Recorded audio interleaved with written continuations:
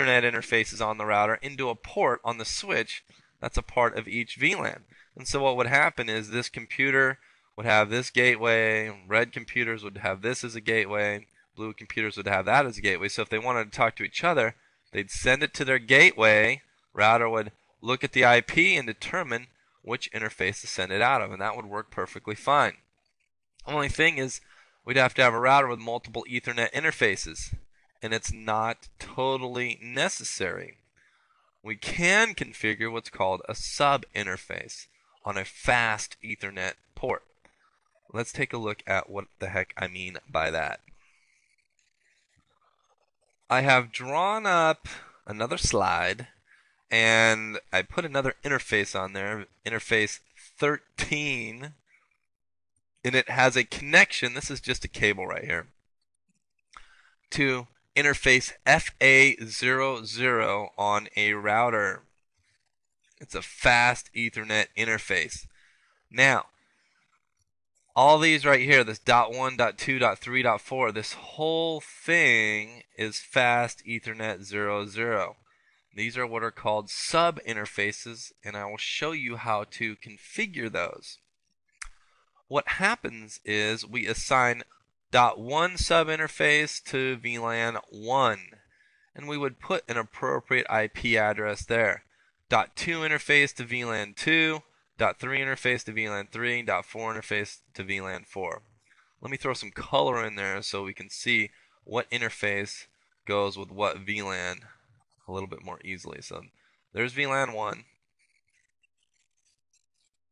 Here is VLAN 2, blue. That's VLAN 2's gateway or sub-interface. Here is VLAN 3's sub-interface, the red VLAN, and VLAN 4, the green VLAN. So each sub-interface here is associated with a particular VLAN. What we would need to do is we'd have to have an IP addressing scheme that functioned appropriately with the way we have our VLANs laid out. So VLAN 1 might be 20.1.0.0.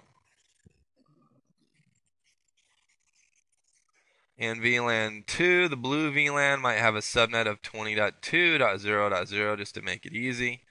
VLAN 3, 20.3.0.0, and VLAN 4, 20.4.0.0. The router needs to have separate IP or separate subnets for each broadcast domain so it can actually route in between these broadcast domains. Every broadcast domain needs to have a different subnet address.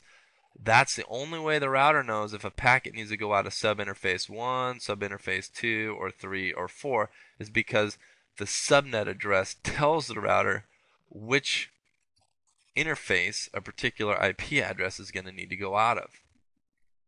So this IP address on the .1 interface here would be 20.1.0, and I could put .1.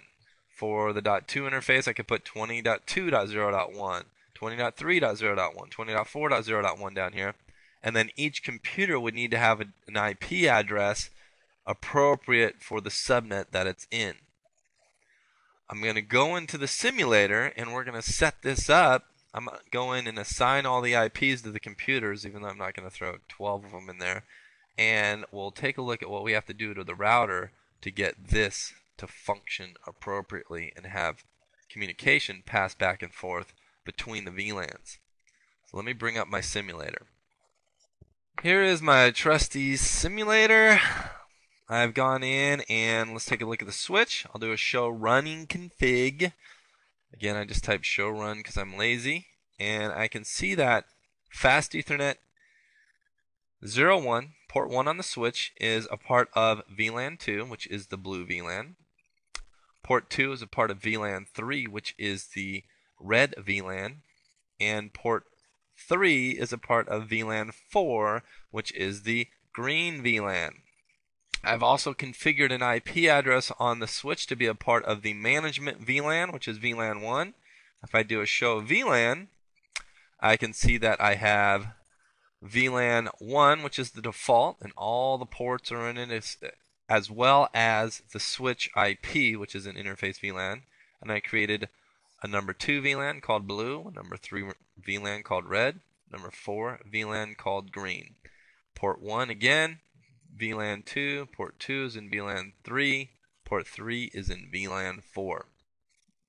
And I've plugged the corresponding computers into the appropriate ports. Now I've also gone in and configured the router. Not fully configured the router, but I have gone in, given the router a name, and left the interface blank because that's what we're going to be going in and configuring. So I guess I haven't configured it too much yet. The computers, PC blue, I've gone in and configured an IP address with this command, 20.2.0.2. And this guy has an IP address of 20.3.0.2 for that appropriate VLAN. And PC green has an 20.4.0.0. That's inappropriate. 20.4.0.2 IP address. And let's take a look at what we're going to do to the router real quick in my slide. I've redone my slide here to show us what's going on exactly. Here is the switch. Here is router Palestra 1. And this is the way it's cabled. Port 12 on the switch is connected to port FA00 on the router. This stuff does not exist yet. So it connects directly to port FA00. This is simply a cable here. It's just a really thick cable. Now I have a PC. That's the blue PC. I went in and showed you the IP address, 20.2.0.2, and it plugs into port 1 on the switch. That port is a part of the blue VLAN. The red PC, 20.3.0.2, plugs into port 2, which is a part of the red VLAN. 24.02, which I had to fix just now because I mistyped, is a part of the green VLAN, and that's plugged into port 3. What we're going to be doing is we're going to be turning on trunking. And if you can remember from the VLAN video, trunking tells the switch to encapsulate the packet, or frame I should say, with VLAN tag headers. And again, we can use ISL or 8021Q. If we're using ISL, it says, hey, this package is a part of VLAN 1. Or if it's a part of VLAN 2, it'll say, hey, this package is a part of VLAN 2. Whatever the case, we have to turn trunking on the switch and on the router. We have to tell the router how to listen to the trunking information and repackage it appropriately. So what's going to happen when PC blue wants to talk to PC red? You can't just go through the switch right here and loop back around. It's got to go through the router. We'll type in let's say we do a ping. We type in ping 20.3.0.2. What's going to happen with this machine right here? What's he going to do? First thing he's going to do is he's going to look at this IP address and compare it to his subnet mask and realize that the subnet that machine is on the 20.3 subnet, not the 22 subnet. So what's he do when the machine is not local to his subnet? He's going to send it to his gateway. Now what we're going to have to do on the router is we're going to have to configure a gateway for each one of the machines. Basically for each VLAN or each broadcast domain, there'll be a .1 sub interface, and what it is we actually chop FA00 here up into 4 parts.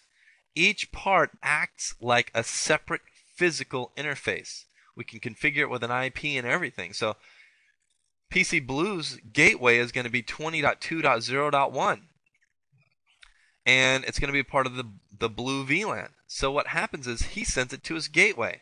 So it goes here, goes through